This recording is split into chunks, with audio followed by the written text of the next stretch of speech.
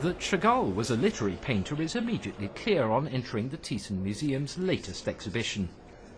Chagall was both a writer and a poet.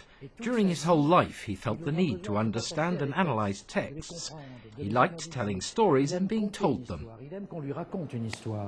A friend of Sandra, Apollinaire and Marcel Duchamp, this link between text and painting is key to understanding many of Chagall's exhibited works. For example, the engravings and gouaches of the fables of La Fontaine, or the print and large format illustrations of biblical scenes. Apart from his love for words, to interpret Marc Chagall's paintings, one has to appreciate the artist's deep connection to his childhood roots in Vitebsk, in his native Russia. C'est que Chagall va connaître quelque chose d'étonnant. Marc Chagall had an extraordinary life that spanned the entire 20th century. He lived through 2 world wars, a revolution and 2 exiles. He was often on the move, but he always kept his memories of his homeland, his roots, and his sense of self. Chagall's subjects, both human and animal, share an atmosphere of colour and diffuse happiness that fills the spirit with joy.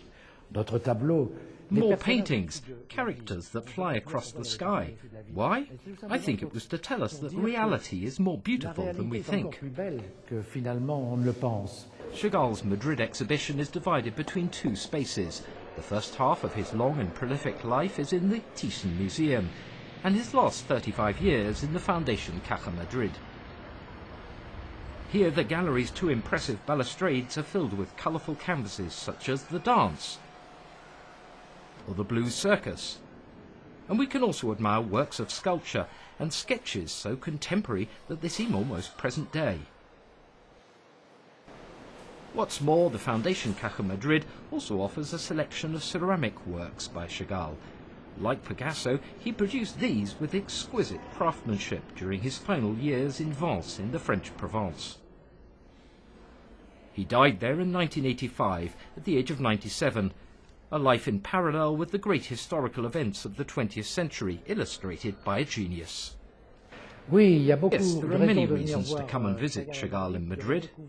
To discover the extent to which he was an artist different from anyone else, an authentic genius, a man who throughout his whole life remained faithful to his messages, to what he knew and to his roots.